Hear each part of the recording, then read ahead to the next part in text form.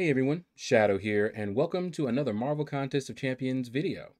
So season 28 is upon us. This is the first war of the season, and looks like we're going up against an alliance. We're just going to call them CB. All right, so that's the alliance right there. And we're going to go in here and we're going to spectate. I'm the only one that hasn't joined yet. Had a busy day, but I take path 3. And interesting. So it looks like I don't have anyone to fight on path 3. So I will be taking that Guardian. And I've fought Guardian here before. Strike Counter Fury can knock you out real quick as the fight goes on. So I'll probably end up going in against him with like maybe Nick Fury. Just in case, have a little bit of a safety net, you know. Black Widow Clairvoyant can also do that fight if necessary, and she can heal up if she's not knocked right out. And then we've got Professor X here. I have fought Professor X here again with Nick Fury, but I can take him also with Black Widow Clairvoyant. The fight is a little bit dicey because of the node. Let me show you. That EMP modification. That's what is a pain. EMP modification. So you don't want to go in with somebody that generates buffs, and you don't want to dex because that generates buffs, and you'll take a lot of damage. So if you can fight in a way where you're not dexing, but the thing with Professor X, he's hard to parry. You can get a reparry in, but if you miss it, you're going to end up dexing and, you know. Section 2 here looks like Killmonger, who I really hate fighting. But we got it.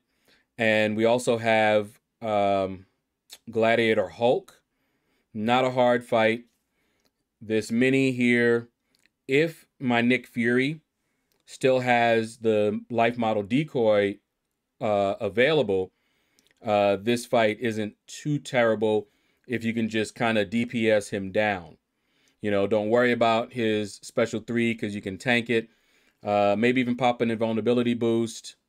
You know, we have a bunch of invulnerability boosts and other boosts that Kabam just gave us, so may as well.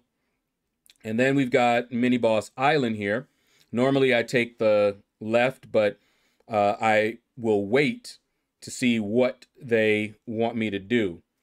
So I think Black Widow Clairvoyant can take that vision.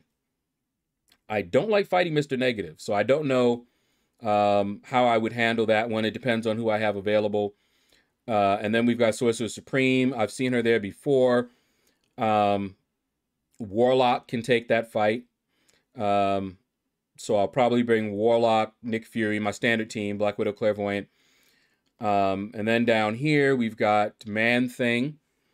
Claire can do it if we're careful and stay in poison. Terrax, that node is very annoying in the first place for me. Claire can do it. And in MODOK, that's just an ugly fight, but someone who can handle the evades, shut down the evades might be a good option there. Usually, by the time we get here, we've got like a backup that will bring in counters for those 3. And then they just come in, take those 3 fights, boost 1 time, and just go on through. So that is the plan right now. So we'll be back and we'll see the fighting. Right now, I would love to bring like Corvus for that, this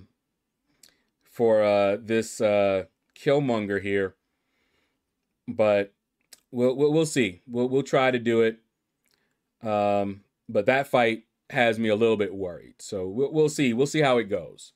All right. So we'll be right back. All right. So going in with my standard team, Warlock, Black Widow, Clairvoyant, and Nick Fury.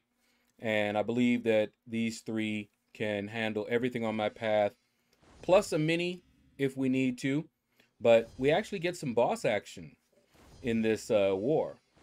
All right, so no one there. Easy clear of my path. And so, of course, since I didn't fight anyone on my path, I can take this Guardian.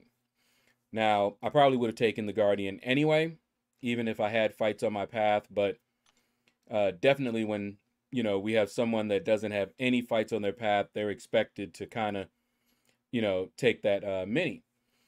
So I'm boosting up because I have tons of these in my overflow, and I'm tired of seeing them expire on me, so may as well use them. We have not had a season for a while, war season, so these boosts just went unused. All right, so my strategy here is pretty simple. With Nick Fury, I'm just going ham. You know, not trying to, you know, do too much fancy or anything like that. All right, we evaded that special one, which sometimes can clip me. All right, and there we go. That time it clipped me. But with Nick Fury, we have a little safety net. So as long as the real Nick Fury is not out, I can play a little bit more aggressive. That's one of the reasons that I like him so much. All right, you see how I just blocked that one? Because when I tried to evade that last one, it didn't evade when I told it to. And so I got clipped. All right, and there I was like, no, I'm not going to do this. Let me just try to evade a little early and see if that works. And it's working. Now, the real Nick Fury has just come out. And I was like, man, if I had fired that off, I could have saved that little safety net that I had. But it's all good. Guardian is down. And Nick Fury, his health is okay, but you know he's going to degen all the way down to 30% of his health. But at this point, he's doing a lot more damage. Now, I don't know if you knew this. Maybe you did, maybe you didn't. But the higher his SIG level, the longer it'll take me to degen down to that 30%. That's the only benefit that I see to his SIG level. I don't think I put SIG stones into him. I might have, but I don't think I did. All right, here's that fight that I was concerned with. Killmonger, who is an annoying defender at the best of times, and he's awakened, and we had the thorns on it, and I'm just like, oh my goodness, I hope I do okay on this fight. So again, I'm boosting up because they're in my overflow. So, and I have a lot of the 30% boosts. I need to use those. I have 4 days left on them. And we have the Summer of Pain, that the finale. And honestly, I really don't feel like doing it. But I know I got to do it. And I know I'm going to use some boosts there. I should have been doing at least one initial clear today, but I just didn't feel like it. But I will have to get to it at some point in time. All right, so here we are fighting Killmonger, and that reverberation armor is my bane.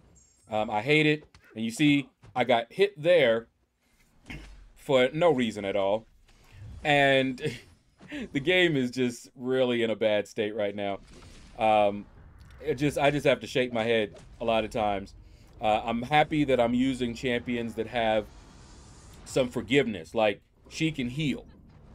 You know, Nick Fury has a second life. That's what makes them so valuable to me. So I'm trying to bait out a special 2 here. That's why you saw me backing all the way up, because he kept attacking me. And with the way that the timings are currently, I keep parrying by accident. And then don't parry when you want to parry. You know how that goes. All right, so we're just going in. I'm in Curse of Blood. And I may try to do a little healing. Yeah, there we go.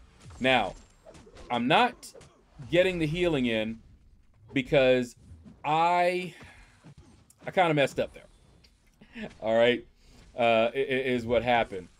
But in any case, you know, I saw that and I was just like, oh no, no, no, no, no, no. You know, but we got him down and we didn't die. So, you know, that's a win. You know, as long as you didn't die and you know, came out victorious, all good. Now, this fight here, I remember a long time ago where I got wrecked by this Hulk. After a special 3, and some of you who have been watching me for a long time may remember this. After a special 3, he hit me with a special 1 so fast.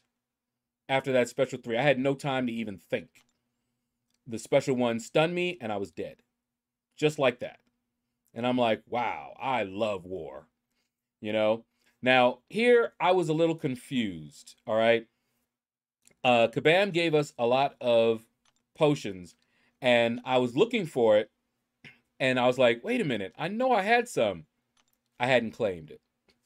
So I went back and claimed it, because I'm looking there, I'm just like, why am I not seeing the potions? Now would be a great time to use them. You know, Kabam gave them to me. All right. So this one here for a single champion, but we want the team ones. But then I was like, wait a minute. That's a lot for those team ones. I mean, that seems to be a waste. So I'm just thinking about that. And I'm like, you know what? Let's just use like one of the maybe one of the singles. You know, I was looking over here to see the level 1 and the level 2s. You know, maybe I'd just use, you know, a couple of those because I didn't want to use the big ones. So, you know, I settled on, you know, using a few level 4s. I haven't bought any of these level 4s in a long time. You know, those are from way back. I think it's been a couple of seasons since I started getting those and then stopped. All right, so now we're going in, and she's looking a little bit healthier. And remember, she can heal. All right, so there we go. Evade that special 1. Put that incinerate on him since I'm in that curse of, what is it, Hellfire or something like that. All right. And I'm trying to remember what I did here. Yeah, I did switch and get some health back. You see how quick he's with that? And you can't punish it when he's got that smash. So you just have to be watchful. And sometimes I've watched him go smash in the middle of a combo. And I'm like, what in the world is going on? But we got him down.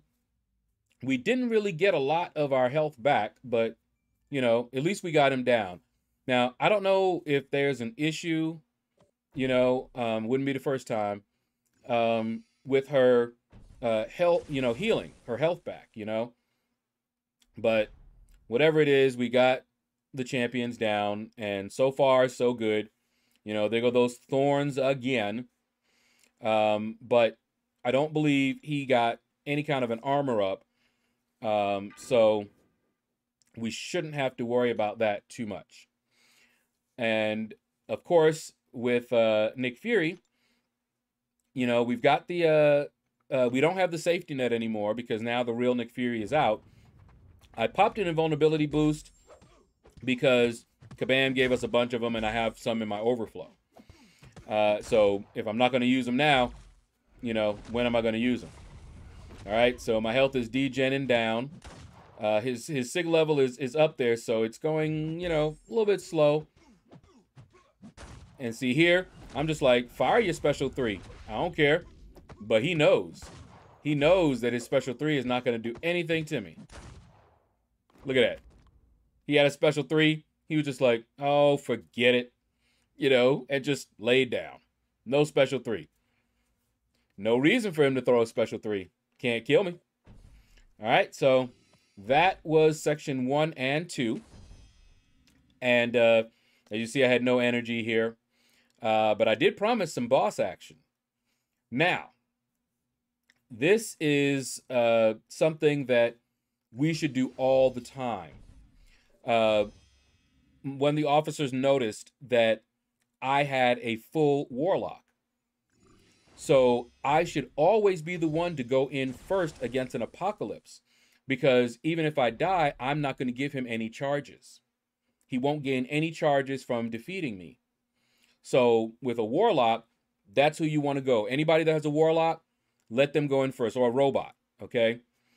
Now, I've never fought Apocalypse with Warlock on the boss node. So I am a little nervous. I don't know how it's going to go. And I have a strategy in mind. As you can see, I'm boosting up. But I have a strategy in mind. Of course, he will go bleed immune if I do, you know, some heavy attacks. He will take a little bit of bleed damage, but he will go bleed immune, so I cannot rely on that. And I'm not very good at evading his specials. I can evade his special 2 better than I can evade his special 1. I've evaded both, but yeah. So you can see here, I'm just blocking, evade, the rest of it. All right. And so my thought here is to just keep doing that. See if I can get him down. I wish I had a 6-star rank 3 warlock, and we would have done much better. All right. So I went in, I did a special 2, but because I'm running suicides, I took recoil damage. Okay. Now, of course, you know, he's stun immune, so doesn't matter that, you know, I'm a tech. And as you can see, I'm looking up at his health, and I'm like, okay, his health is going down, yeah, but so is mine. All right, we're close, and he keeps firing those special 1s. Now, if I could evade his special 1s, we would be rocking. Okay, but I don't trust evading the special 1 in war, or in AQ for that matter. Other places, I can evade it no problem. You know, well, I shouldn't say no problem, but I can evade it more reliably. So here, I pushed him to a special 2. All right, time to put my money where my mouth is. Boom, boom, boom. Clean evades. Okay, if I could push him to his special 2 all the time, great. All right, so you can see here, my health is going down. I'm losing the health race. Okay, we baited out a heavy there. That was good. And I'm firing off a special 3, which is kind of counterproductive because it's going to degen him when I kind of want him to go to a special 2. So a little bit counterproductive. See, we would have been able to push him to a special 2. And as you saw, we would be able to evade that special 2. But right here, he, you know, went down to no power. And my health is low now. I'm at 21% health. And I'm like, okay, let's just go all out because I don't think I'm going to be able to evade this special. All right, so we're just going in. The special 1 put a little bit of a degen on him, and I'm like, okay, let's do it. And as usual, it catches me in the end. I don't know why. It happens in war and in AQ. Sometimes I get it, but right now is not a good time to practice. Not with the parry and the control issues that are going on right now. So, I don't know. It could be the game issues, or it just could be my timing, or it could be both. I don't know. But I have evaded that special 1 in other places and using the same timing, the same cue. Sometimes I get hit, sometimes I don't. And I get clipped. You know, I don't get hit full, but I do get clipped. Although one time I did get hit full because it didn't evade at all. All right, so I was, I didn't see that Big Blue was supposed to come in after to clean him up because, you know, I was upset. You know, he killed me. And so I said, nah, I'm going in here. And as you can see, he still has 3 charges, even though he defeated my Warlock. Now, if he defeats Claire, he'll have 4. All right. So Claire's going in. Now, Claire is a good option for him as well because she can heal up. So boom, boom, boom, clean, you know. But the special one, Claire, I could do the blocking, but then I can just rotate and hit the special 2 in Curse of Blood, heal it back up, and we'd be fine. Okay, so might try that another time. But down goes Apocalypse. I got the boss kill, even though it wasn't a one-shot. He still went down. All right, so that's it for this war. And after a brief intermission, we'll be back, and you'll find out how this war ended.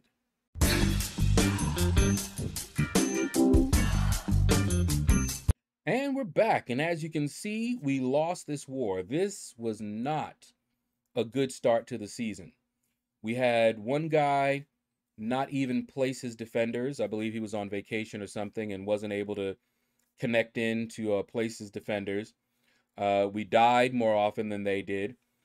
And our diversity, horrible. Absolutely horrible. You know what? I'm going to show it to you. Look at that. That is some horrible diversity. All right. Now, going forward, we're being asked to place without suicides because we wanted to make a push for Platinum 3. And to be quite candid with you guys, this does not look like we're going for Platinum 3. And this is not motivating me to spend units every war in order for us to, you know, have a little bit of a stronger defense. But we'll see. We'll see how things go. But that's going to do it, guys. Thank you all for watching the video. Feel free to hit the like button if you enjoyed the video. Leave a comment. Let me know what you thought about this video. And you all have a blessed day.